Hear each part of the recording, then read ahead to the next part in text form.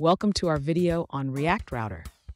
Today, we're tackling a question that many developers encounter when building single-page applications. Our viewer is trying to set up routing using the React Router DOM package, version 4.1.1. They have a specific route definition in mind, but they're running into an issue where both the login and not found components are rendering when accessing the /login page.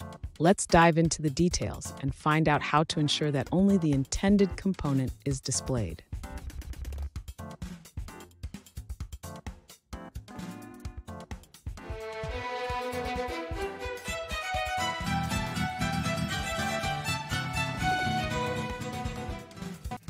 Welcome back to another technical video. Today we're going to be going through your question, answering it, and hopefully finding that solution.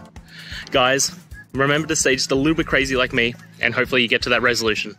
Now, let's continue on to the video.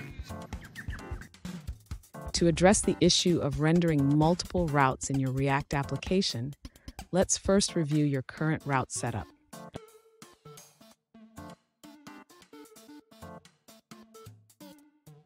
The problem arises because both the login and not found components are being rendered when you navigate to the /login path.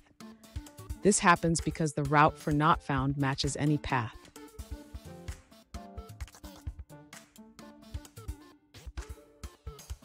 To fix this, we need to adjust the order of your routes.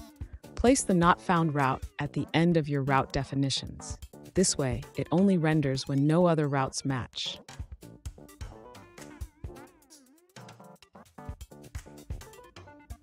By placing the not found route last, it will only activate when no other defined routes are matched, ensuring that only the login component is rendered for the /login path.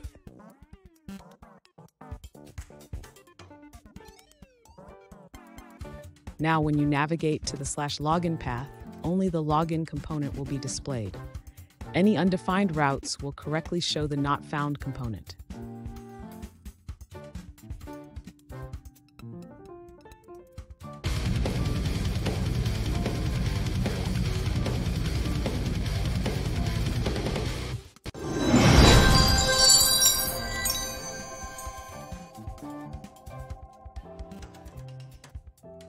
Let's now look at a user-suggested answer.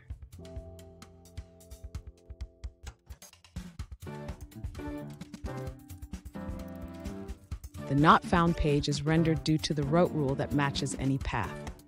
The wildcard sorrow means it can match 0 or more parameters.